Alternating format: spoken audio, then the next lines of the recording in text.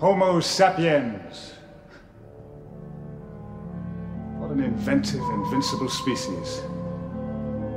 It's only a few million years since they crawled up out of the mud and learned to walk.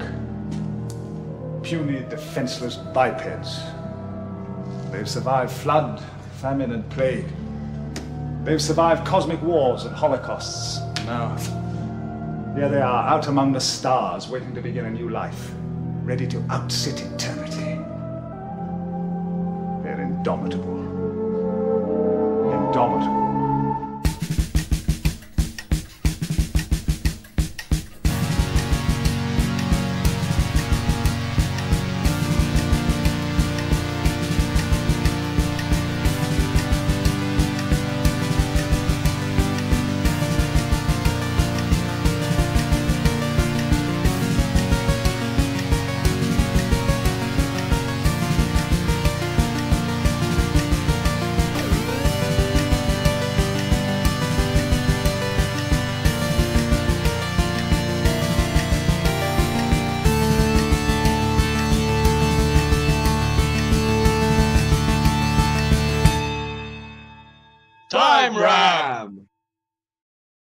It's like the great stories, Mr. Frodo, the ones that really mattered. Full of darkness and danger they were, and sometimes you didn't want to know the end, because how could the end be happy? How could the world go back to the way it was when so much bad has happened? I now know folks in those stories had lots of chances of turning back, only they didn't. They kept going because they were holding on to something.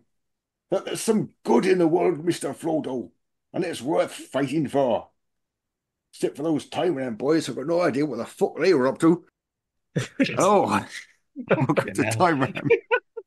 Eventually. Yeah. It's a Doctor Who podcast, allegedly. And we're talking tonight about the Tom Baker story, The Ark in Space. Yes, Yeah. I'm soldiering on. I'm keeping going. That's okay. We You could have carry on, turned mate. back. You go for it. I'm all for bloody minded it. Hold on, Mr. Frodo. Don't go dropping no eaves. We could have turned back years ago, but we're still going. Yeah. Episode 69. 69. Hello. Someone call up and ask us. Dudes. Because his trousers drop. Oh, God, blimey. Where was I? Yes, I the Ark in refuse to Space. engage in such vulgar baldry. For about 5 seconds. I'm carrying on. It's the Ark in Space. It's the fourth Doctor story, originally starring Tom Baker, which we have time rammed to now star Paul McGann, which means it's been made in America in the 1990s. Yes. A bit like the Red Dwarf USA pilot, which I probably shouldn't talk about. Which was more important to you than Helen Mirren? Sorry, yes, I should explain to the listener that I was a little bit late onto the call tonight. I was otherwise engaged watching a YouTube documentary. You forgot. You forgot us. I forgot. You forgot you, listener. I'm so sorry. I'm so sorry. It's all gone terribly badly. Oh, give it time. We haven't gone to Australia.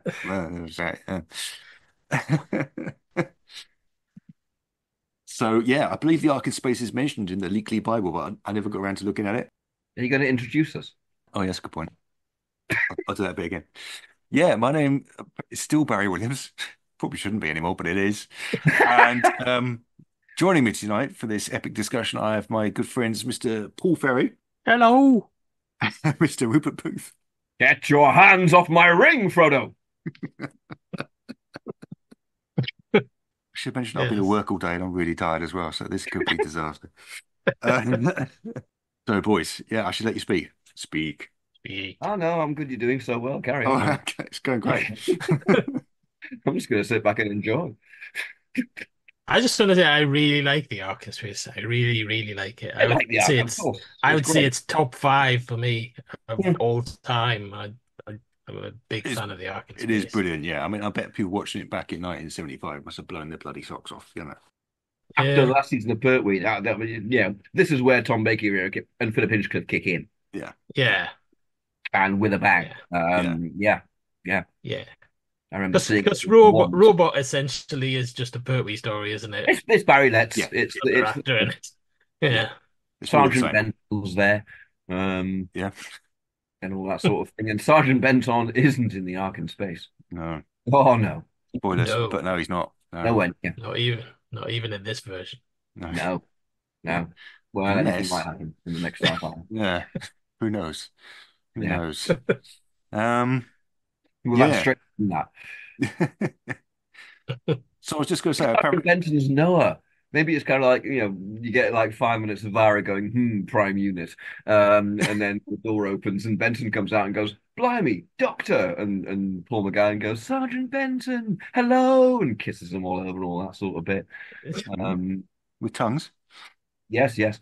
No, This is the after. chicken. And then the ghost of William Shatner turns up and goes, Sergeant Benton, the chosen one, and vanishes again because that's his contractual obligation for the week. John Levine did have a bit of a USA career, didn't he? In the 90s, he was in Hollywood. He was John working. Levine was in America in the 90s, yes, calling Yeah. it a career. I mean, that's kind. That's Didn't he charitable. also work on Nice. cruise ships? I seem to Yeah, remember. Mm. He was a yeah. comedian on cruise ships under the name Johnny Redboot. Johnny Was Red he Boots. a Yeah, comedian? and Johnny Bingo. That's where I got Johnny Bingo from for that Oh, Ah, time-based story. Johnny Johnny ah. Bingo. Johnny Bingo. Bingo is John It was Levine. a yeah. Blimey. Wow, Mind mind blown. blown. Yeah. Yeah. Colon Oh. blown. I've told you the colon Yeah. story, haven't I would have loved to see him do a stand-up. I bet that's amazing. I? Well, I mean, this is America. They have to talk about having boy bands in Voyager and all that sort of thing. Maybe they're saying, oh, we should have a comedian turning up in every Doctor Who story. Maybe John Levine would have turned up in the Ark in Space doing a bit of actor. All right, so it's all partway through the Ark in Space. Think this is getting a bit dark. We better get a stand-up on. Yeah. Just have the bit where Noah's going, kill me. That bit in that was cut, and then you cut away from John Levine just reviving in the revivification chamber, and he starts giving it a bit of all right, anti-father. Um, and virus. He does what? Look, it could be worse. And Vara just goes, yeah, regressive, and shoots the fuck off on the floor. Right, we don't talk about him. Sorry. Don't know how he got here. Sorry about that. And the doctor goes, Sergeant Benton, and starts kissing the corpse. Yeah. Okay. Tongues. Well, you've been listening to Time Ramps, so And we still can't work out why. The problem with doing this in the 90s is everyone's now going to go, oh, it's ripping off Alien, when the original version was, what, Yeah. 5, 6 years before Alien?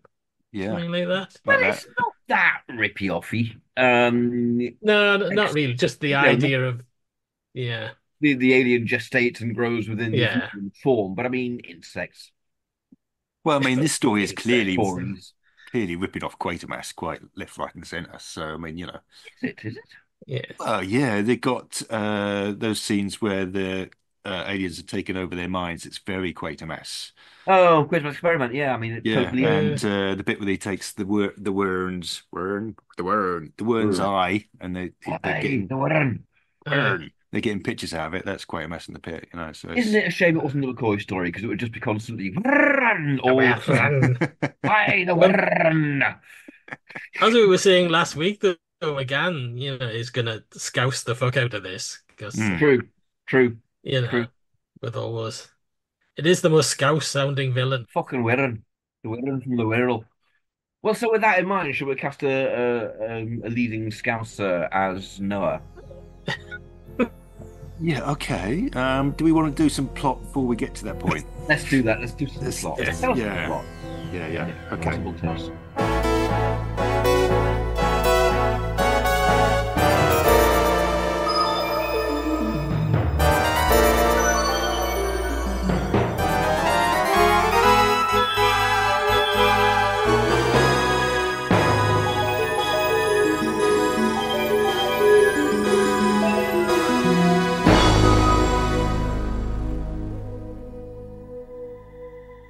So yeah, we do open with some model shots of the wheel in space.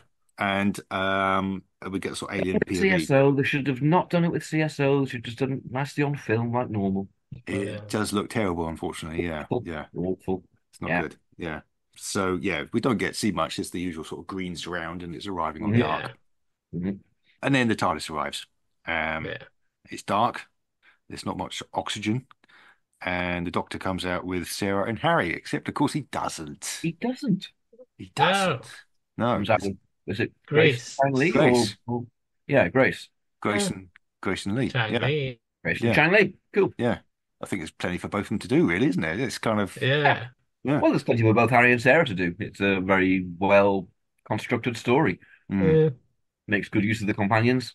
Gives Yeah. them completely separate existences as well that aren't all, around the Doctor. Yeah. Yeah. yeah. So I guess we don't need to change much here. The Doctor No. turns the power on. Grace Yeah. wanders off. The door closes behind her. hmm And we sort of learned this station was built in sort of the 2900s, Yeah. but this is Yeah. thousands of years later After the solar flares. after the Yeah. solar flares. Which Yeah. is presumably what Harry's wearing. I always thought, I just kind of went, I'm something solar flares. So we get some And he won't be wearing them, of course, will he? Unless he's No. randomly been delving through the wardrobe and turned up as kind of like 70s guy. Hey, Yeah, no, Lee's gonna. I suppose he might raid the TARDIS wardrobe. He might be wearing something eccentric he's just found for himself. You yeah. know? Yeah. Let's give him completely 70s gear. Let's give him like massive collars and things. And he's just kind of walking around, like thinking he's like some sort of 70s gangster, like he's seen in Shaft and things like that. Right. Okay. Yeah. Yeah. He's being And sharp. McGann goes, "Oh yeah, Shaft. I met him. Yeah. No, he didn't. He's fictional. They're all fictional." And kisses him. And, yeah, off we go. Yeah. Yeah. With tongues. Tongues. Yeah, absolutely. In areas. The voice that comes out of Changi's area is going, "This is a sterile area. Keep out." So they have some problems getting the oxygen on. Yeah. There's some wires have been cut. So the Doctor does some repairs. I bet Chinese do witty stuff about not wanting to die too young and things like that. Mm. This is where they make a bit of an error because Grace has passed out. She's passed out from lack of oxygen. They put her on a couch. Yeah. Yeah. It looks like a couch. It ain't no couch. It's a teleport. The teleport, yeah. That's the Oh. best teleport in the universe. You have a nice lie down. Fantastic. Yeah. All the Nice other and comfy. transporters and teleports and things, you're standing up and hmm you've got bracelets on or communicators or whatever. No, you just have a nice lie down. And you're somewhere else. Yeah. I mean, Captain good Kirk road never to did do that, that did for he? you, but hey. You never see Captain Kirk go, right, I'm going to teleport, and he goes for a nice lie down, and then, Yep. Yeah. turns up, On some other couch somewhere. prone on an alien planet. Always wondered if that's what happens in Logan's Run. You know, when he summons what's her face, and it's I've always thought it's a hologram on there, but then she just sort of Oh yeah, he's just looking through the different. yeah. It's like Haven't seen Tinder, isn't Logan's it? Run. He's swiping. Is that Haven't seen holo? Logan's He's Run for years. swiping these other Teleport women. in and then teleport out again. Nah. Yeah. Yeah. Imagine teleport and Tinder combined. Hey, let's invent that. Yeah. Star Trek: The Next Generation, for a while, they had the thing, didn't they, where occasionally people would beam down and they'd be like facing a wall, or they'd be kind of not out in the open, and they Yeah. just like abandoned that really quickly. Yeah. It's just in like the first 5 or 6 episodes, and then they kind of just stopped doing This that. is just Yeah. slowing the story down. Yeah. Yeah, there's obviously the kind of drama compensator in the transporter that makes sure you turn up just facing wherever you need to be facing Yeah. the stance.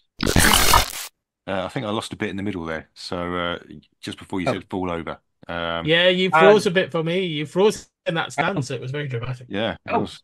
I try. I was talking about Blake Seven when, again, in the first season, sometimes they'll teleport down and just go, Oh, yeah. Yeah. it really sells it to me. Yeah, Um, because the gravity's different or whatever. Yeah. yeah. Yeah. This is the Doctor.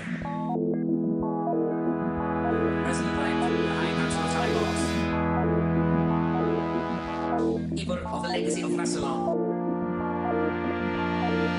Defender of the laws of time. Protector of Gallifrey.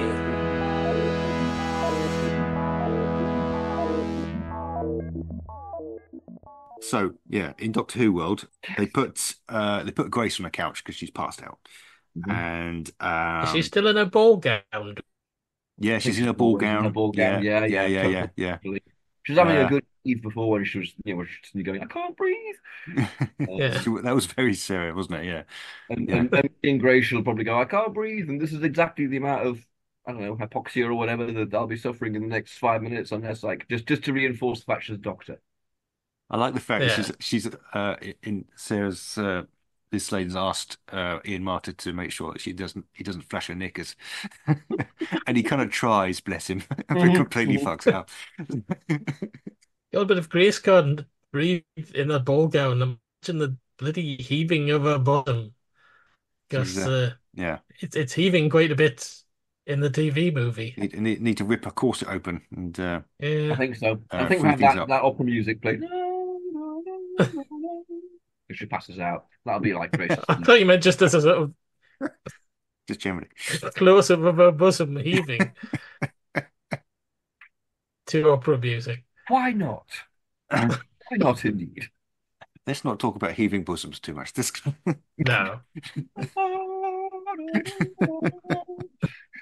This would actually be a good chance for her to get rid of the opera gown, wouldn't it? Because Sarah Yes. changes costumes in this, doesn't she? So she Yes. she could does. Yeah, Yeah. yeah. Yeah. she Yeah. Uh, could ditch the gown at that point. well, they put Yeah. in one of those white suits, so it's not Yeah, explained what happened to her own clothes. I mean, presumably they got vaporized or destroyed somehow. but It's not, it's not really Yeah. stated. Yeah, but I'd be a bit annoyed if I was there.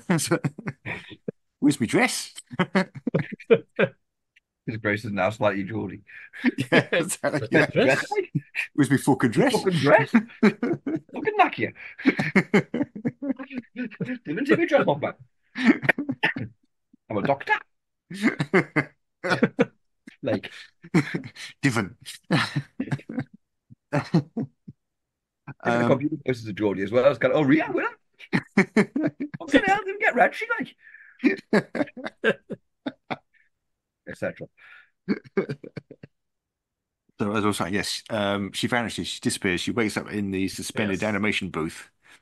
yes, It's quite clever the way they do it. It's kind of implied that she's going to die, but that's not it. That's Yeah. not it, folks. In the meantime, the Doctor and Lee are dealing with this thing that comes down from the ceiling. I think, we're straight now to the thing coming down from the ceiling and them going around under the table, which is great stuff. Yeah, yeah, it's nice. Yeah, it's quite Mm. nicely paced. This as well. I don't know if you do it in one 45-minute stretch or if mm, you pad it out to two episodes. I don't know. There would be good Um, financial reasons for padding it out because this is all sets. this is all sets. Yeah, And yeah, yeah. That's true. cheaper for the BBC in the 70s. It's not going to be cheaper for the 90s, I would think, because you're going to have. Well, I was going to say you're going to have pretty big sets, but they had pretty big sets. yeah, Roger Murray Yeah, Leach. I love Roger Murray Leach as a designer. He's a fantastic designer. yeah. I mean, it is difficult. You watch Star Trek: The Next Generation. I mean, obviously they've got those standing sets that are massive Mm. that they use every week, yeah, and Mm. obviously they focus on them because the expense of building another set Yeah, for each episode is yeah, massive, yeah, isn't it? absolutely. They keep them to a yeah. minimum. Absolutely. Yeah. The problem with Doctor Who is that your only standing You're set you've got doing is the that every TARDIS. single episode. Yeah. Yeah, yeah, yeah. Um, it's difficult. I don't know So, quite what they do. So yeah. yeah, Bottle well, episodes, didn't they? Hmm? Hmm? They called them bottle episodes, didn't they, on They did. American They did. television? The ones where Well, they the bottle they episodes just used the 60s. sets. Yeah. Yeah, For the same reason, obviously if you can write one on board the Enterprise, it's cheaper. Yeah. So Um, I assume that in our McGann era, we're skipping dozens of bottle episodes where they're just doing the TARDIS playing cards. So. if we let's hope we we're get Edge of Destruction, yeah, and Journey to the Center of the TARDIS. Yeah. yeah, yeah, yeah. So yeah, they get this sparky thing comes down from the ceiling, zaps them for a Yeah, bit, so they have to deal with that by hiding under a table, and eventually they outwit it, basically. Yeah. yeah, Well, no, but I mean, because the way they outwitted is it's very Harry. It's very British, the whole cricket ball bit and all that sort of stuff. It's yeah. great stuff. That's brilliant. And we're not going to have that with, I mean, Chang Lee's going to be more like they have a pistol on him and just start like blazing away at the motherfucker. He can do that, but he'll fail, and the He Doctor will will, come up with a clever way of doing it. Yeah, yeah, Yeah. yeah. the Scouse way. The Scout's way. Yeah. That's where it's going. Why have you Bottle got a it. pistol on you? He hums a Beatles song at it, and that turns out to be the correct turn-off code. He stands there Because going, calm down, calm because down. Beatles songs in the future have all become no, no, no, don't try and do normal accents, Baz. Don't. Um, Harry throws his shoe at it, doesn't he? So if Yeah. Chang Li is in his 70s gear, he's got a like massive, noddy holder Careful. platform boot that he can throw at it. What, he just hoofs it and it breaks because there's a Yeah. massive boot in it. Oh, we can have a He's huge got these medallion. massive Oh, we can have a heels. medallion and reflect it. Let the power back to it and break it in Does waves. some Saturday Night Fever moves. And he's like, Yeah, Yeah. yeah, yeah, excellent. Yeah, yeah. great. Come on, Lee, think of the Bee Gees. Why are you saying think of the Bee Gees? I'm always thinking of the Bee Gees. I met the Bee Gees. I was there when I heard the last song. Oh, it was so sad. We're all just staying alive, Lee. Yes. So they deal with that. Mhm. And then they get to explore. They go out on the In the Bee Gees way, which is pretty damn put in a impressive. Bee Gees way. Yeah. Yeah, Yeah, yeah, yeah, absolutely. yeah. I'm liking this 70s themed episode. Yes, Yeah, this is great. This is yeah. great. Yeah. Would we have maybe started with the scene in the TARDIS with Lee just strutting in, kind of going, "Hey, look at Doing this stuff. kid. Yeah, My dad used to wear this shit." yeah. And the guy going, "No, he didn't. I've never had your dad aboard the TARDIS." And Grace going, "Eve." I love the fact that in the original, Harry loses his shoes, like really early on in episode one, and you think, and so he's basically spending the rest of the story Yeah. in his socks. He's in his Yeah. socks for the next 4 It's episodes. so It's great. British. I Yeah, think he does, doesn't he? yeah, he does. Yeah, Yeah. he Yeah. goes and gets some wellies right at the end, and that's it. He's been in Right, socks yes, up to yes. that point. Yeah, Yeah. Yeah, out of the TARDIS, which has been there all the time, and he could have gone and got shoes out of. yeah, Yeah. Mhm. Yeah. It's only when the doctor says we're going to Dartmoor now. He thinks, oh, Yeah. I want something on Right. my feet. But Yeah. it's something to cover me socks. Yeah. So they go around, as you say, the Roger Murray Leach sets, brilliant. Yeah. This sort of gantry Yeah. around the space Yeah. station is great. I mean, it doesn't fit the model in any way at all, but hey. No. Yeah, I mean they could probably match it a bit better with an American budget. Yeah. Oh, shots now looking out. Well, then in the 90s, of them looking out and seeing the huge eternity of space and stuff. You pull out. You'd have that funny shot where you pull out from the window and see the model. They're on Deep Space Nine. Yeah. And there's also some bubble wrap Yeah. on the floor. There won't be in this, obviously. No. No. It does let it down. The bits that was obviously just plastic that someone's just draped across the set. Yeah. I wish they put a little bit more effort into the goo trail. Yeah. Even if you forgive the rest, the goo trail is like. Yeah, it's funny. Of course, if they've just taken the lights down somewhat. I mean, I like the whole antiseptic sort of white lighting thing, but in the transom, you could have taken the lights down a bit, and that would have sold that fine then. Yeah. Would work better. Yeah. Or you could have had the lights failing when they got there, and that's a clue as to why, the powers. This isn't right. It doesn't really look as if it's been there for thousands of years. It's got to be said. It does not. Which I'm down with because technology built so far in the future probably will be better self-maintaining than we'd expect. Yeah. So I'm fine with that. Yeah. But and they learn absolutely nothing from this by the time they get to Revenge of the Cybermen, do they? Because you've got these mannequins that are quite obviously mannequins in the brightly lit corridor. Yeah. You'd have thought the director of that might have thought, actually, it was a brightly lit in Ark in Space. I think I'll take it down a bit. Probably didn't even see Ark in Space. No. So yeah, they find their way to a cryogenic repository with the entire human race in it, which is great. All resting in little chambers. I can't see any way you design this apart from basically the same. It's such a striking design. It makes total brilliantly sense. done. Yeah. It would probably be it would be bigger. I think it would be darker. Probably more metallic. It would have another chamber rather than just a mirror. Although the mirror is really clever. You don't solved. You don't really think about it. Yeah. They don't use it. I think they use it twice or something like that, so you don't get time to spot the trick. Hinchcliffe and his designers were very good at that. Really spending the money as effectively as possible. I really enjoy that episode 1 is just the three of them as well. It's great.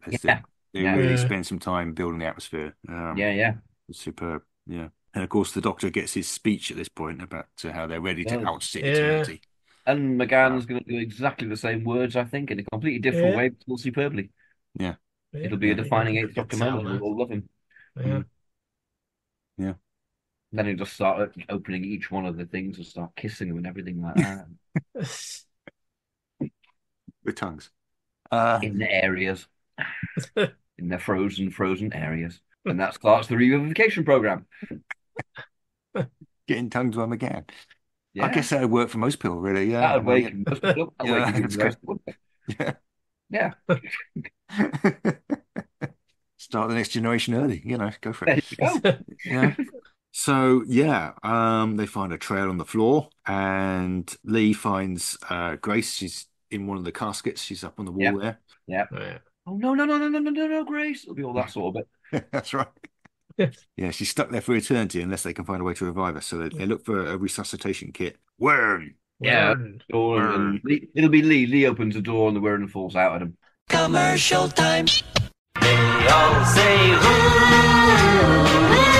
is Doctor Who? This is Tim Trelaw. This is David J. Howe. I'm Peter Purvis. I am Sadie Miller. This is Lauren Cornelius. Larry, it's Fraser. For all things in the Doctor Who collecting world and beyond, the Doctor Who Collectors Podcast. I'm Larry Van Mersbergen, your host, and I've been collecting for 42 years. You're listening to Time Ram on the Direction Point Podcast Network. Okay, so Wirren falls out of a cover. He's dead. He did, which is a bit of luck, really. What do the Wirren look like?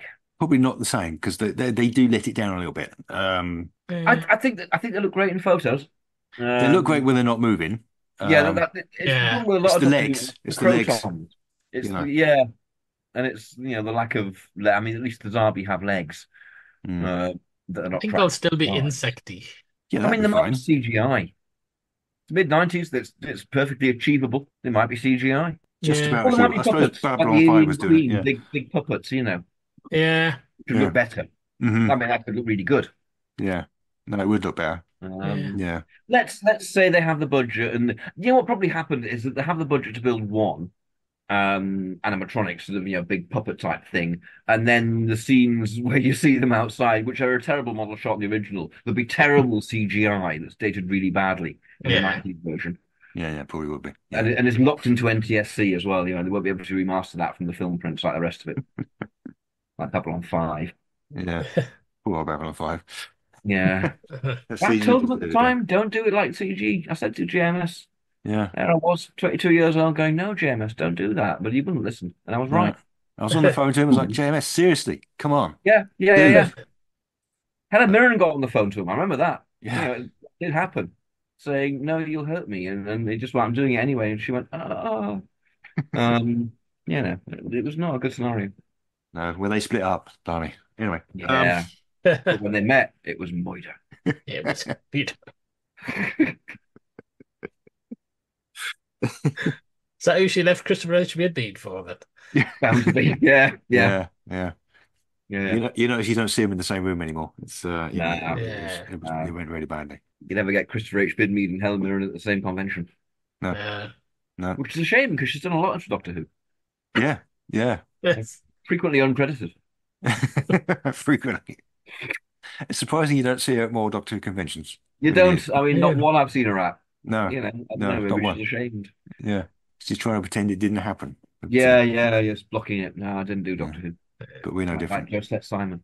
While we're on the subject, someone else wakes up in the revivification chambers. Yeah. And it's Vira. Helen Mirren. Hey! Or some American actress. I don't know. No, Helen Mirren. Yeah. Terry Farrell. Oh, well, now, I mean... you see, I've tempted you. Yeah, I do see. Mm. It's kind of likely as well, yeah. Yeah, You're really obsessed with that pilot, aren't you? Yeah. Since I've watched it, it's all I thought about, 10 minutes ago. Yeah. Terry Farrell in a catsuit. Terry Farrell, maybe. Yeah. Or even Jane Leaves on the computer screen. We could have Helen Mirren as Noah, which would give a whole new thing to the kind of hair bonded. Yeah. I don't know that they do it on American TV in the mid-90s. No, I don't Maybe think they maybe would. No, I don't think they would. Yeah. But it's a nice idea. But yeah, David Vira, Duchovny David Duchovny. Oh, as as Noah. Noah. Yeah, Right. Okay. he's doing a bit of moonlighting He'd have to act. because they couldn't get Bruce Willis. I was thinking he might have been a bit busy in '96. Was he doing the X-Files at that point? He might have well been. He took Yeah. time out. Yeah. Time out because he's a Doctor Who fan. I don't know if he is. Doesn't matter. None of this ever happened. This is all Yeah. fiction. They might give him a couple of weeks off. So, Yeah, yeah, what's Julie Hanson doing? She's having a baby. That's fine. She can carry the show. yeah, She yeah, does, yeah. I'm off to fight somewhere and I always somewhere in the remember world. I always remember years ago at me and Neil were at a cult TV convention. It wasn't one of the ones that you two were at. Hmm. And that what do they call the guy that played Skinner, the bald guy? Oh, I don't know the actor's name, but I can picture him. Yeah. Skinner. He was Skinner. there. Skinner. He was there, and they had a kind of awards ceremony thing. This convention where they kind of give awards for best show and best actor or something. And David Duchovny won one. Obviously, he wasn't there to connect it, but that guy went up, and he'd kind of sent a message to David Duchovny saying that he'd won it, and he said, "I'd like to read out David's statement." David says, "I'd like to say to you all, I only have one ball, but it's huge." Excellent. That was his statement about winning the award. I now want to know if it's true. David Duchovny just became a lot more interesting. Yeah, yeah, So, yeah, I'm fascinated. I want to know more about this. Definitely. Yeah. indeed. Yeah. Okay. Well, it was true. It was true for Hitler. So Yeah. Well, yeah. I don't think it you was. never seen it. You never seen the two of them together. No. That's it. 1 minute he's in a bunker in 1945. The next minute he's on the X-Files in 1991. It's crazy. Yeah. The truth is out there. The truth is out there. Have we just started a conspiracy theory that David Duchovny Yeah, I is just want to Hitler? point out to the listener, we're not actually saying that David Duchovny is Hitler, okay? Or are we? Or are we? Jokes. Yeah. No, we're not. Don't. No. Maybe Baz knows something. I don't know. Seen things, man. Are you Hitler? Are you Niebuhr from the planet Vashia? It's an interesting thing about the people from the planet Vashia. They've only got one ball, but it's huge. Right, stop that! Silly! So we were talking about Doctor Who, and Yeah, occasionally. it's been known. Yeah. Who did we say was playing Vira? Is it Helen Mirren or is it someone else? Terry Farrell, isn't it? Terry Farrell. Yeah. There we go. Yeah, Terry Farrell. Brilliant. She goes ahead and revives Grace, which is nice of her. And she doesn't really understand their speech. She thinks that they're colonists. Yeah. And she explains that solar flares destroyed all life on Earth. And Lee does a bit of strut at this point, talking about solar flares. Yeah, it's demonstrating. Yeah. Stop it. I've got a feeling solar flares are going to save the day, you know. Just saying. That's at some point. Yeah, Yeah. that's where we're going. So there's been a massive systems failure, which means that Vira's overslept. She's slept by several thousand years more than she should have done. And it's obviously due to the whirr. The whirr, they cut the wires. The whirr. And there's more bubble wrap. We saw some bubble wrap earlier moving around. There's more bubble wrap in the solar stack. Yeah. Oh, yeah, that eye thing, isn't it? That's I don't know quite. Is it a larval form? I suppose it must be. Yeah. But I can't work it. Does that mean it's been in the larval form for thousands of years? How long has this worm larva been there? Well, no, because the dead Wirren that falls out on people is the Wirren Queen. So she got there and sort of, shot her load into the solar stacks, as you do. Yeah. And then that's fine. It's a bit later the TARDIS crew turned up, so that grub's been itching about for a bit. They said they overslept by thousands of years, so the Wirren's been there for thousands of years, sure. Yeah, the Wirren might have just turned up last week. We don't know the Wirren's been there for thousands of years. Because their clock went wrong. Their clock went wrong because it cut the wires. Yeah. So it has to be. Well, yeah. The Wirren's been there for thousands of years. They're a really unsuccessful species then. That's for shit. Yeah. That's terrible. You take thousands of years to be paid. We'll get you in 1,000 years' time. Yeah, gonna smash your eggs. It'll be one of these things that just lies dormant for ages, like a frog in a bacteria thing. I mean, they can live in space, so they're pretty hardy. Maybe they're like tardigrades. Really long-lived. Yeah. Go to sleep for 1,000 years now, and I'll be fine. And I'll come and get you, right? So I don't know. Yeah, the Wirren clearly take thousands of years to pupate. Yeah. Oh, well. Okay, cool. Fair enough. All right. So the Doctor decides to go to the solar stack to fix it. So he goes off down that direction. Meanwhile, Vira revives Noah, who is the prime unit. And he's David Duchovny. Okay. Bit prettier than the original. Yep. But he's immediately suspicious of them. And he sort of chases after the Doctor. He wants to find out what he's up to in the solar stack. Yeah. So he's quite frosty with them, isn't he? And this isn't even when he's been infected. He's just a paranoid. No, he's a bit of a twat. He's a bit of a twat. Immediately, Vira's going to leave. Look, you better just get out of here because he is going to fucking kill you. He's really he's really jealous and angry, and he's a bit of a problem, I must say. He's always talking about someone called Gillian. I don't know who she is. Hope she's dead in the solar flares. Lee has a strut. Yeah. He's got a thing about the fact that he's only got one ball. Yeah. He keeps telling me the truth is out there. I don't know what he means. Just space. Honestly, we're in space. It's out there. Look out the window. Star like 4 light years away. As near as it gets. Are they quite close to Earth, or are they quite a long way? Because I don't know. It's orbiting around Earth, isn't it? Is it orbiting around Earth? I suppose it is. In the opening, you do. Terrible opposite shot Earth there. So so it's literally just down to in the end. So yeah. So they'll be able to see knackered Earth out of the out the window. Yeah. Oh, we've got a problem with the ending of this, haven't we? It's coming. We'll come to that. We'll come to that. We're telling you the plan. Yeah. Yeah. So the Doctor's in the solar stack. He finds there's loads of green inside it. So he locks it in, basically, which seems quite sensible. And then he turns around and there's Noah. He just zaps him. Shoots the fucker. Yeah. Shoots him. That's it. They're done with it. Who then, he goes off to the control room. While this is going on, Vira finds that June is missing. But it can't be missing. Frank Herbert wrote it years ago. The Duke will die before these eyes, and he'll know that it is I, then Vladimir Harkonnen, who encompasses his doom. I think we'll be able to discover a major plot hole in the Ark in space. I'm afraid so. Oh, well. Yeah, so it did happen recently then. Well, no, unless it took Dune 1,000 years ago and they just take 1,000 years to be paid from human. Maybe it laid its egg inside Dune, but he's still in his suspended animation, so it took thousands of years for the egg to pop out. Yeah. Nah, but don't you see, like, the tentacle comes and opens the door, so... and then he goes... No, he doesn't. No, he just lies there. He just lies there. Yeah. He just lies there. For some reason, I always imagine that he's going to go, but he doesn't at all, does he? No. Yeah. Maybe in the book he did. He might have done. Yeah. Let's just gloss over. Some time back, the Wirren turned up and they did things to Dune. And Dune just, took it like a man into that nature.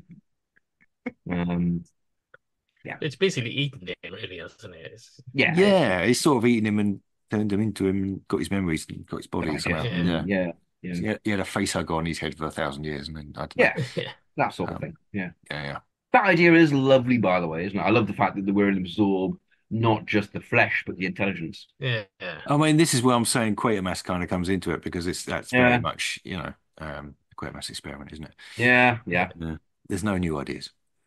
No, there are no new ideas at all. Because they are sort of based on those wasps, aren't they? There's a type of that as well. Yeah. In it. Yeah. There was some nature thing on the TV about it. They're pretty horrible. It's occurred to me that Robert Holmes had at this point already ripped off Quatermass 2 in Speed from Space. Yeah. So he was obviously a big fan of those series. Yeah. So, yeah, it's not looking good because Noah finds out about this. He's going to lose his shit. But June is missing, basically. And this is where he goes, he calls over the radio, basically. This is when he goes to the stack. So, yeah, and then Noah goes to the stack, doesn't he? Yeah. Where the green gets him. Yeah. Yeah. Yeah, we'll see the green breaking out. It breaks the glass. He shoots the doctor in the corridor. I remember now. Yeah, he shoots the doctor in the corridor, and then he goes to the stack. Yeah. It breaks through the glass and gets him. Yeah. Well, it kind of smears his arm a bit, and he gives it some good pirouetting. Yeah. Yeah, he does. This guy's really, I mean, he's quite intense. He's really he's trying hard. Perhaps a bit too hard at times. A little bit. Yeah, a little bit. So Grace and Lee go to find the doctor who's been shot, and they wake him up. He's been shot mid-sentence. That's right. Yeah. So right where it hurts. Yeah. Got him right in the sentence. right in the one ball. Take that in your phonemes. Army vowels. Oh. He gets shot and loses the use of his vowels. Yeah. I'll never do a split infinitive again. Yeah. So when they catch up with Noah, he basically arrests them. And he takes them back to the cryo chamber, where Vira's reviving Libri. The Vira reviver. Oh, Libri. Do we need to cast Libri? I don't know. He's not Hanson. Hanson. Yeah, fair. Yeah. A Hanson. A Hanson. One of the Hansons. Not both Hansons. Just one Hanson. No. Yeah. Whatever Hanson we haven't used previously. Yeah, the previously unused Hanson. Well, he was only in it for 5 minutes. He just turns up to get shot. Yeah, he's not in it for long. He gets given a gun. He holds the gun on them. And he's really crap at it. He's really crap at holding a gun on Noah. Yeah. I mean, he's so shit. He's not able to guard the prisoners. They immediately persuade him to let him go. And then he goes after Noah. Libri is no use at all. Libri is terrible. There's beyond me. I have no idea. Rogan, I can see the point of. Rogan's all right. Yeah, Libri, no. Can't be bothered with Libri. I mean, Noah's already talking pretty weird. He wants to stop the revivification, which they can't quite understand. Yeah. So they persuade Libri to go after him. He kills kind of dithers after him. Yeah, he sort of wibbles after him. Yeah, it's vaguely points a gun in his direction. Yeah. Lies. And then just lets him take the gun off him, and has the most amazing death scene. Great death scene. Great scene when Noah finally takes his hand out of his pocket, and it's not a hand, it's bubble wrap. Indeed. He looks at it with the horror. Yeah. I mean, I imagine that this is going to be a lot more impressive. It couldn't not be. It's going to be latex, and it's probably going to look quite. I think it's quite horrible. Moving on it, it'll be a carapace. It'll be really unpleasant, probably. Yeah. It'll be like it was in the book. Yes. Which was terrifying. At one point his head splits apart, and the Wirren comes out of it.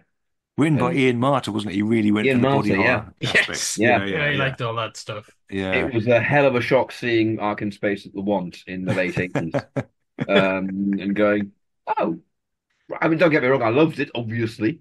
Yeah. But also the whole Wirren stuff was, okay, right. Yeah. Right. Nothing like what happened in the book, which shat me up big time. The book is dripping with gore. Yeah. This did not shit me up big time. It didn't even shit me down. I wasn't even shat sideways. I was just kind of good. You were in no sense shitted up. No, my bowels, like Libri's, were fine. You can imagine these kind of production meetings at Target Books with Ian Marter, can't you? He's like doing Enemy of the World. Now you're not going to put any gore in it, are you? No. Can I put the word bastard in? No, no, you can't put the word bastard in a children's book. Oh, go on. Just once, twice. Oh, so they come to Ark in Space, right? All right, don't put any swear words in. Can I have gore? If you must. I think the Ark in Space was. I think the Ark in Space was his first one. I think that's the first gig again. Was, yeah. Is that the only time a Doctor Who book's been written by someone who was in it? He wrote the Sontaran Experiment. He did the Sontaran Experiment. Yeah. So there's at least them. Oh, he wrote several. He did Earthshock. I know he did. Yeah. But I mean, he wasn't in that though. He wasn't in that. Oh, yeah. I see what you mean. Yeah. Yeah. Yeah. Yeah. Did he do an invasion? I might have done an invasion. Yeah. Yeah, And did Harry Sullivan's War, which I quite enjoyed. It's quite a that's good read. great. I love that. I like it. Yeah. Yeah. Yeah. It's got a character He's a good called writer. Rupert in it as well. It has. Yeah. Has it? Yeah. It's quite cool. A bodybuilder or something. Right. Wow. Okay. Probably Yeah, Litefoot's less- great grandson, bodybuilder. Yeah, I can see that happening. Him and Mrs. Hudson, they got together one night, one lonely evening, and that No, was the I think outcome. it'll be the ancestor of the Pex twins as well. Yes. The entire family of bodybuilders, just born like that. You don't have to work out or anything, just like that. We should time ram Harry Sullivan's War. Yeah. What if Harry Sullivan's War starred Toto? That sort of thing. As long as they don't have to read the Earthling Dilemma again. I quite like the Earthling Dilemma. I don't have a problem with it. I thought, you know what? I can't remember it. I read it when it came out. Well, I don't know. It's a long time since I read it, but my only memory of it is that it's so similar structurally to Blake Seven Afterlife. Afterlife, right? The only other Tony Atwood book. Yeah, that is. I know. Yeah. And they're just so similar in tone. It's incredible. It's like he had one trick, and that was it. That was it. Yeah. Well, he made a living out of it. Yeah. All my travellings throughout the universe, I have battled against evil, against power-mad conspirators. I should have stayed here. The oldest civilization, decadent, degenerate, and rotten to the core. Power-mad conspirators, Daleks, Sontarans, Cybermen. They're still in the nursery compared to us. 10 million years of absolute power. That's what it takes to be really corrupt. Where were we? We kind of reached the end of episode 2, the original version. Yeah. If we're doing this as a two-parter, which I don't see why we wouldn't, let's presumably the end of episode 1. We can do what we like. Yeah. We can. In the McGann era, we can do what the fuck we like. Yeah, we can. Is his head splitting open then? Is it like the Thing? I think it's probably his head split open. Yeah. It'd be a bit more extreme than they would get away with on the BBC in the 70s, I imagine. There's no threat to the Doctor here, though, is there? I think in this series they would have a direct threat to the Doctor at the end of episode 1. So maybe the Doctor's there looking at Noah, going, "Hello, Noah," and then Noah's head splits open, and it's kind of ooh. Okay, yeah, maybe he's left Libri behind for a while then, and he's turned up to himself to kind of check out what's happening. Yeah. Or maybe he's gone with Libri. Libri dies, and the Doctor's there confronting the head splitting. Yeah. Well, the Doctor's there confronting Noah, going, "Look, you're not acting right, and you killed Libri, and that's, we're all grateful, but that is wrong." Yeah, I can't help noticing there you've killed Libri, and I've got to be honest with you, that's not right. I've got to draw a line there and say, you've done a murder. Yeah. You've done a murder right in front of me, and as far as I'm concerned, that's wrong. You're going down. It's just wrong. Yeah. And we're gonna have to let you go by splitting it open. Great. Yeah. If all murderers did that, there'd never be anyone in prison. And the Doctor goes, "Oh fuck!" And the end of episode. Yeah. Fucking hell. Fucking hell. I knew this was going to happen. You got right, whack. Just looked like your head split. We get a recorded address played over the tannoy. It's the President of Earth. We don't. Not at this point. Not in this version. Beginning of episode 3, we get the Doctor getting out of it. Maybe this voice comes in and saves him. Yeah. Because Noah gets all emotional about it. With his split open head. With his split open head, he kind of gets a bit distracted. Excellent. He's like, I remember. Yeah, totally. That'll work completely well. Yeah. Was that sarcasm? I know. I'm joining in. Yeah, well, he does regain his humanity for a little while anyway. So the Doctor can leg it out of there. And he's able to warn Vira the amount of danger that they're in. This is the scene where, in the original version, he takes Vira to meet Noah, and it's very abrupt. They meet him in the corridor, and he starts talking, and then it's over. It's very obvious. It stops. It's it's really jarring. Yeah. Apparently, his performance was too intense. Yeah. I don't know if that means shit. It may have been that his performance was shit. I don't think it does. I don't think it does. I think it means too intense. I think, the television script just thought, "Oh fuck, this is a bit much." Yeah. I mean, Hitchcock said in interviews a couple of times, look, you'd read something on a page and that's fine, but then when the actor's doing it, it's so much more. It is a shame. I feel like we're missing something with the scene. I do, yeah. It's just, it does jar. It means they kind of go there, they meet him, and then they come away again without having. I think we'll keep the scene. Let's keep the scene. I think they and get away with it also in the 90s. Myra's reaction afterwards of going, she's acting that really well. She just quietly, Noah and I were pair bonded for the new life. After her husband to be is just been going, kill me, please. Yeah, Wendy Williams, isn't it? She's absolutely brilliant in this. She is. She's really, really good. She's great. Yeah, absolutely superb. Yeah. Never lets the mask slip. Vyra never lets the mask slip. Mm. The character rather than the actor, which means the performance is perfect. It's very, very solid. Yeah. Grace and Lee have been left to complete the revivification. It's quite good that Grace is a doctor because obviously they give this role to Harry. Yeah. But she can pick this up. She can be, reviving them with it. She's being very efficient around the place and Lee's following around. Yeah. That excellent trolley. Yeah. Yeah. Excellent trolley. You can buy them, That was a bought thing. I think it was a Swedish sort of design at the time. Right. Well, you could buy them. I don't think you can buy them now, but I'd like one. Maybe somebody will send you one. Yes, them in IKEA. Piss on. It'd be called a Nerg or something.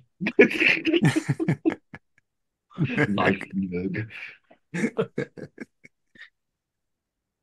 There's umlauts over there. I used to go in IKEA quite often. I really miss it.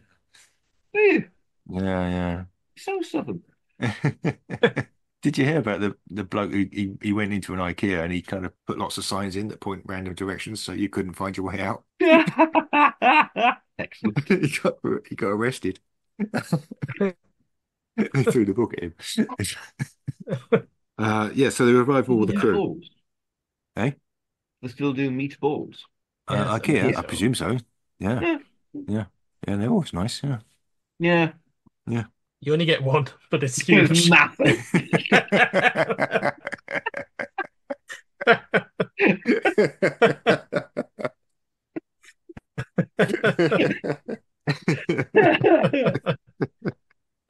That, folks, is called a callback. So they revive some more texts. The last text, we've got Rogan and Lysett. Mm-hmm. I love Rogan. Rogan's great. Yeah. The moment you meet him, he's complaining about it. He's just so human and wonderful. Yeah. Don't get attached to Lysett, but Rogan's great. No. Well, you couldn't get attached to Lysett unless you were a lamprey. Any ideas of who plays Rogan in 1990s America? Jonathan Frakes. He's too good looking. Peter Falk. That'd be quite nice. Yeah. In a day off from Columbo. Just thought, what the hell? Why not? Just one more thing. And he's dressed in exactly the same way. He's got a shambolic old raincoat and everything. He's got a cigar on. I told you, it's a snitch up. They're not happy. So when the doctor and Vyra get back, they're trying to discuss their situation, trying to work out how they're going to survive. It is a bit like one of those scenes where Alien, they're like, "What are we going to do? We're fucked." Mm-hmm. But they need to find some weaknesses. Oh, Yaphet Kotto. Wow. He should be Rogan. Yes. There you go. That'd be amazing. There you go. Yes. Excellent. And he's really aggressive about it. With Harry Dean Stanton as Lysett. Nice.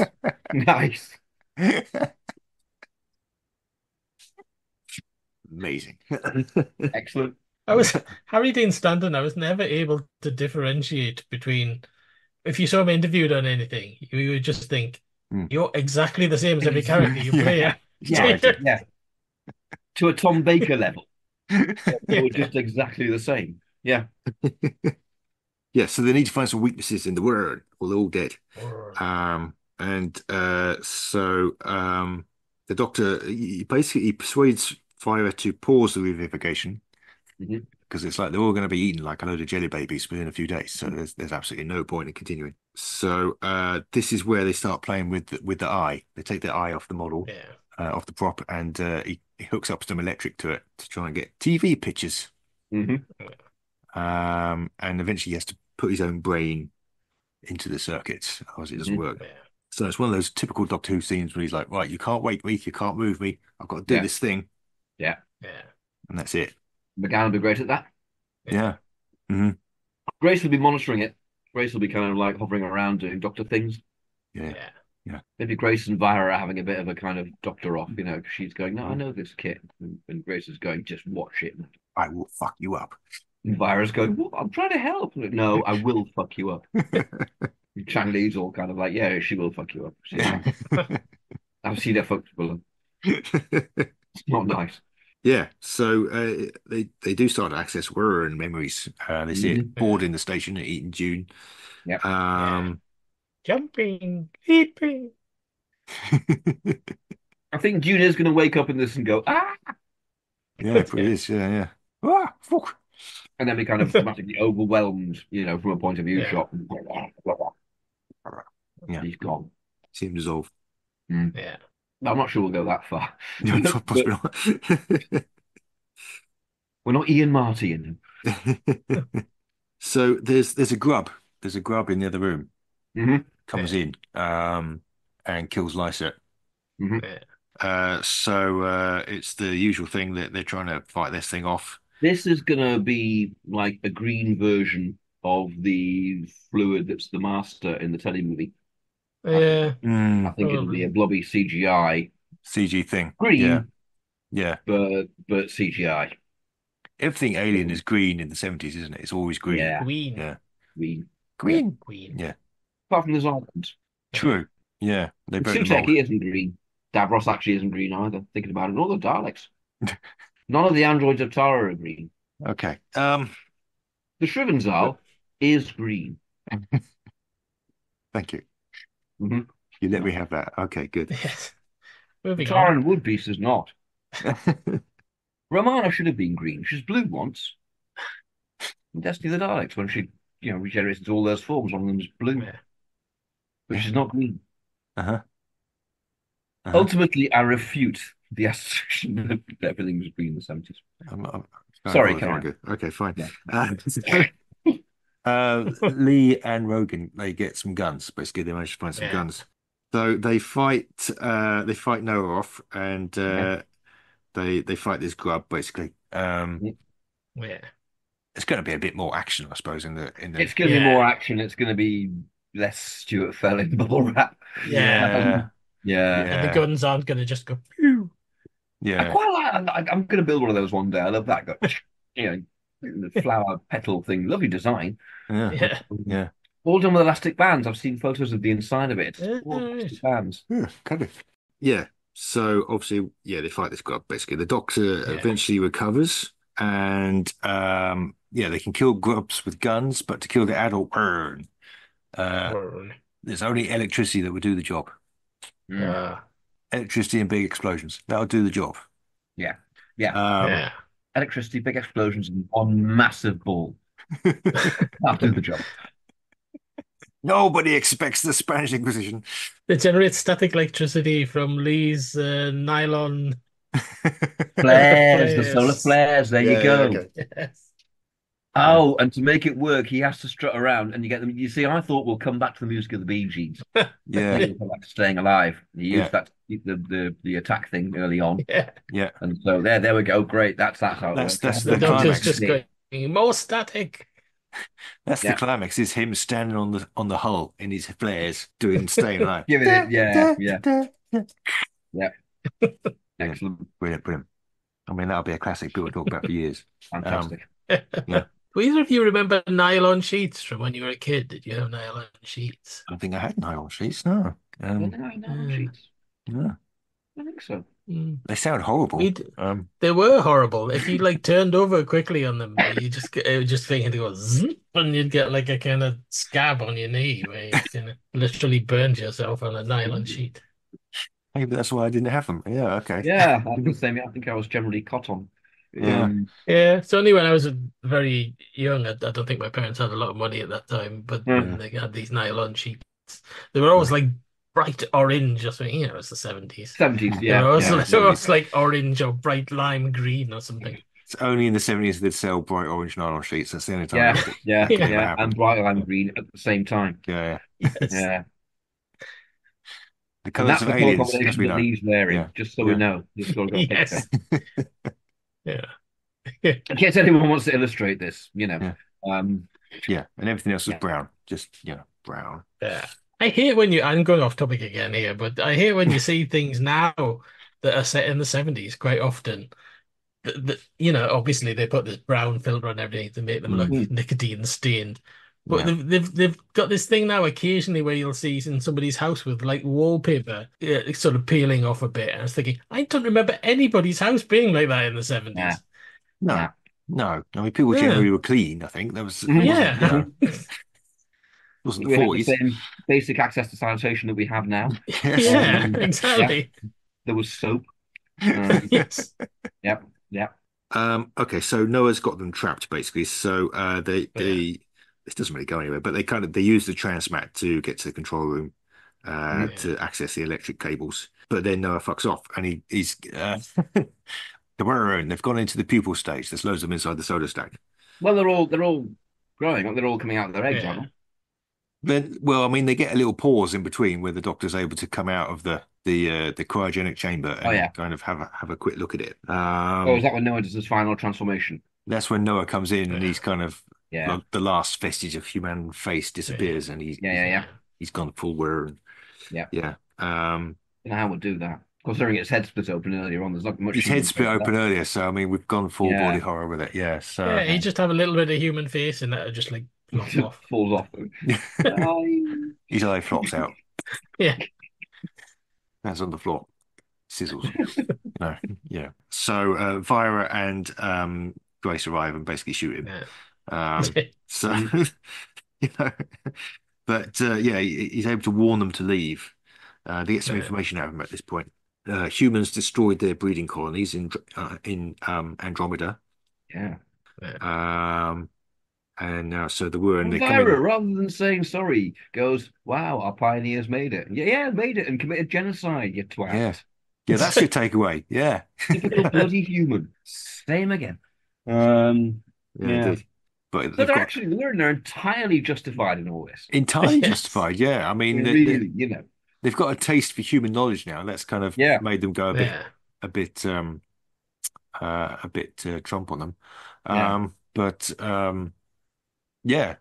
They're justified in their immense anger. Yes, they really are. Humanity. Yeah. So let's hope they don't all get blown up at the end. That would be a terrible. That would be terrible. Well, they're not going to. They're going to get BG to death now. They're going to get BG. Of course they are. Yeah. Okay. The suspect is kind of worse. You show us no respect. So everyone basically makes it to the transport ship, which has got its own power. They can't use the power from the stack because it's full of weird. They go to the transport. Would actually see it full of now. They would have multiply the one puppet prop they have. You would actually see it full of weird. See loads of weird in there. Pupating. Yeah. Coming out of their larval sacs. Yeah. All giving it that fantastic kind of sound. Which I've always loved. Yeah. It's quite a nice set here underneath the transport ship. You can see the engines there. It's quite nicely done. Yeah. All the sets in this are good. Yeah, they're good sets. Brilliant. Yeah. So they need to run a cable from there to the cryo chamber to electrify it, so the burn can't get in. And the solution turns out to be that someone has to climb through the pipes. Indeed. Which works nicely with, Sarah. She's quite slim. You imagine her getting through there. Grace, of course, she's in a massive opera gown. No, she's not. No, she lost that. She lost that. We burned it earlier on, remember? She burned it earlier. She's in the white trouser suit, so that's fine. Yeah. So she can probably do it as well. She's frictionless. Yes. She's found Andrew Verney's J's fluid. She's like, right. Verney's J's fluid. Fucking hell. Give me a push. Well, is that an artifact they've kept on the Ark? Yeah. This is a 20th century. This is revered. Don't touch it. Oh, what are you doing? Oh, Grace. No. Oh, dear. Cotto's just going off on one. That's why they couldn't use Lee, because in all that nylon, he's just he's going to stick. He's the opposite of friction. Absolutely, yeah. You'll get scratches all over. Start a fire, Yeah, you just combust. So we get some nice tense scenes here, don't we? Where she's climbing through the conduits, and there's Warren just on the other side in the stack. Yeah, I imagine this would probably look quite good. I think it'll look great. Yeah. I think it'll probably go around the outside, so there's a bit that's exposed to space. Some glass there, obviously. Yeah. We all like that. Yeah. And she'll see hordes of Wirren outside. She'll see the swarm swarming. Yeah. So there's a lovely scene in the original version, obviously, where she gets stuck just near the end, and the Doctor. I don't know if they do this now, but the Doctor kind of angers her to the end of it. Yeah. Before telling her how proud he is of her. Might not do it now, but they might have done it in the mid-90s. They might have done. They might have done, actually. Yeah. Yeah. He has to talk her down in the end, but it kind of establishes their relationship. I think it's quite nice. Yeah, he could go all scouse. He could be, you'll never get through there with your fat ass. Probably cut that. Oh, no, keep that. Keep that. I'm not sure we'd say that. All Scousers. Many Scousers are perfectly nice people, and I have a lot of respect for them. Please don't come to my house. So they're able to sort of connect the power. They repel the Wirren on there. Yeah. But it's not a permanent solution. They're a bit stuck now. Yeah. They got the Doctor and Grace in the cryo chamber, and the rest of them kind of on the transport ship. Yeah. Which is fine until the Wirren start coming over the hull towards them. Yeah. So they need a plan. Yeah. They need a plan to stop the Wirren. They need an alternative generator. Yeah. That's what they need. And this is where Rogan goes, 4 Granavox turbines. I love Granavox turbines. But in this instance, I think it hasn't got 4 Granavox turbines, or maybe it's got like 3, and one of them is a bit dodgy. Yeah. How we're going to generate the rest of the power. The guy goes, wait a minute. Puts 2 and 2 together, and then puts some nylon together and rubs it. Yeah. Yes. That's the lead. Get out there and dance. Get out there and dance, boy. Yeah. And connects them up with like electrodes. Yes. To a solar flares. And off we go. And they basically electrify the hull, basically, in that case, fry them. Yeah. And he's wearing like a really 90s Discman. Yeah, of course he is. Of course he is. That's where he's playing it from. Yeah. He's got his 70s rubber boots on, so he's all right. He's okay. Yeah. And then Vara goes, oh, no, we can do better than that. She presses the button, and like a hologram of the actual Bee Gees appears.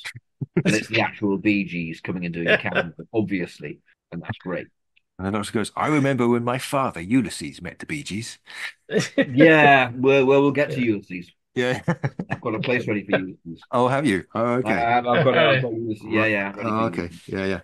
Yeah, I'm down with it. So, I'm guessing that Rogan maybe survives, because I can't see what would happen to him at this point. So maybe he makes it to the end, because they defeat the Wirren at this point. Yeah, he will make it to the end. Yeah. So that's great. Lovely. Good. Yeah. Cotto survives. Cotto survives. Settles down with Vira. They go off to the planet Earth. He becomes Prime Unit. Yeah. Wow. Absolutely. Yeah, so that's I guess we do have a redeeming moment at the end here where Noah gets his memories back, and basically it's implied that or strongly implied rather, that he helps them at the end there. Indeed. And portrays the Wirren. They all swarm onto the ship and launch the ship, and off it goes. Yeah. So his whole goodbye Vira bit might be a little less poignant after being BG'd out of existence. Mightn't work quite as well. You have to balance the pros and cons. You're coming at this. True. Yeah. You've got the Bee Gees in Doctor Who, so result. Yes. Yeah. So we'll take the hit. sacrifice goodbye, Vira. Not staying alive. It's a tragedy. I started a joke. Yeah. So that's it, really. And then they're all about to go down to the earth when suddenly the spirit of Ulysses appears to the Doctor, going, "Nah, don't do this, man." And the Doctor goes, "Yeah, all right, we'll not do that. Rogan, you do it. You and Vira do it. We'll go off to the TARDIS instead." And they all go, "Why?" And I go, "Because my father Ulysses told me to." And they all go, because there's great awe around Ulysses. He's given them another quest, which is going to lead into the next story, wherever that ends He's up. given them a quest. He's given, another quest of some kind. Yeah. Well, I could just jump ahead from the ensplenement and find out what the next quest's going to be, and then we can fill in. It won't necessarily be the Eighth Doctor. We don't know. We don't know. Yeah, so it won't. That's not going to help us. Yeah. No, it won't. It never helps us, does it? Fine, fine. We'll just pick up next time. All right. Okay. Next time we encounter the wacky Eighth Doctor era. Yeah, it is wacky.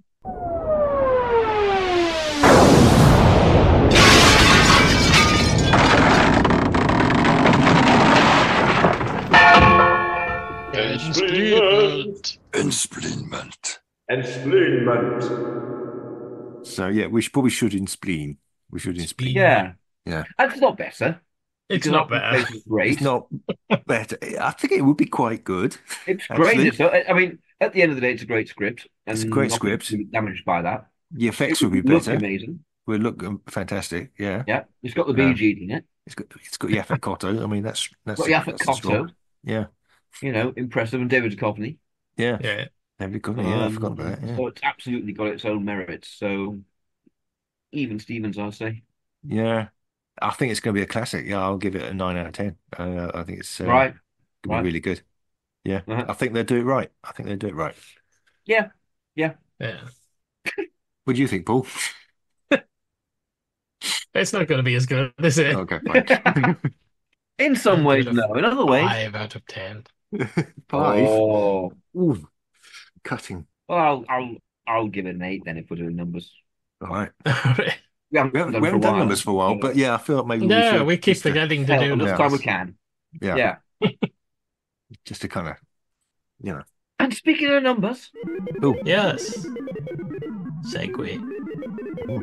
Indeed, the Doctor is David Tennant. I've heard of him. Okay. Number 10, presumably. 10, yeah. 10. Yeah, 10. Yes. Not getting it. Right. Okay. Yeah. No, good point. And the story is 119. Okay, I think that's going to be 80s. I think it's going to be 80s as well. 119, did you say? It's an Earth shot. Okay, there eventually. The Visitation. Which I don't think we've done. I was thinking we had that, but we haven't had it. I don't think so. No. So yeah, The Visitation. That's going to be really easy. I can see that. Oh, Blake! Oh, yeah. No, rats! I love rats. Oh, people have foreign Blake for ages. Oh no, they're infected, and he becomes Matt Smith. Can you do that every episode? We're going to have that same problem we have every time we get a Davison story with anybody else. There's just shitloads of companions in it. Yeah. Well, that's fine. You've got Rose, Donna, Martha, Captain Jack. At the end of the season, they all turn up. So yeah. Sarah, Donna, K9. Yeah. Rosie's mum, all there. Rosie's mum. Yeah. Rose's dad. Yeah. Adam. The Cyberman. Excellent.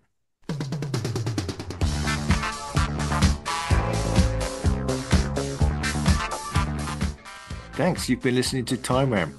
I've been Barry Williams, and with me tonight have been Rupert Booth and Paul Ferry. Goodbye. Yes, goodbye. Good stuff. I need to thank Ben Jones for our music. Thanks, Ben. What else do we do? You can find us on the internet. Argue, It's not the 80s. if you want to go to the hellscape that used to be Twitter, you can find us on there. I'm on there as @BazTimeRam. I might still be on there when you hear this. I don't know. I'm debating. Don't leave. Don't let them drive you away. Rupert's there as @Rupert Booth, and Paul is @PaulFerry8. Myself and Paul can also be found on Tumblr, and I believe you're on Instagram, Paul. Is that right? I am, yeah. Yeah. Are you? Don't ask me about my thing. What your handle is on that? I don't know. I just feel like we should check out some of these places. I don't know. I'm on the Threads as well. I'm fucking everywhere. Still haven't got any followers. I don't know. The problem I have with Threads is the title. It just sounds really dystopian. Yes. Yeah. For anyone who lives through the 80s, Threads is a thing. Yeah. It doesn't sound like a happy place. I probably should try it out.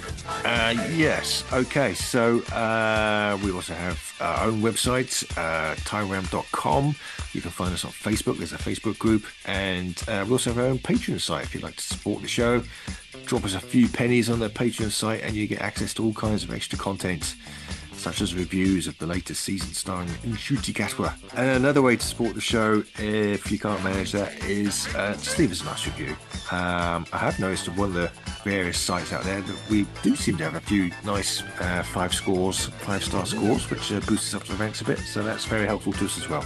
Gets the message out there.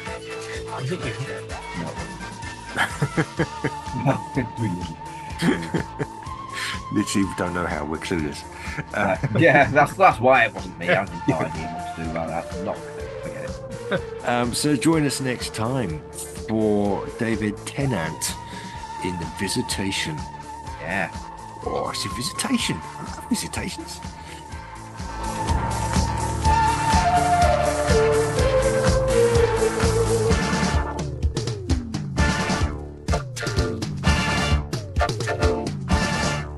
The Black Guardian is right out.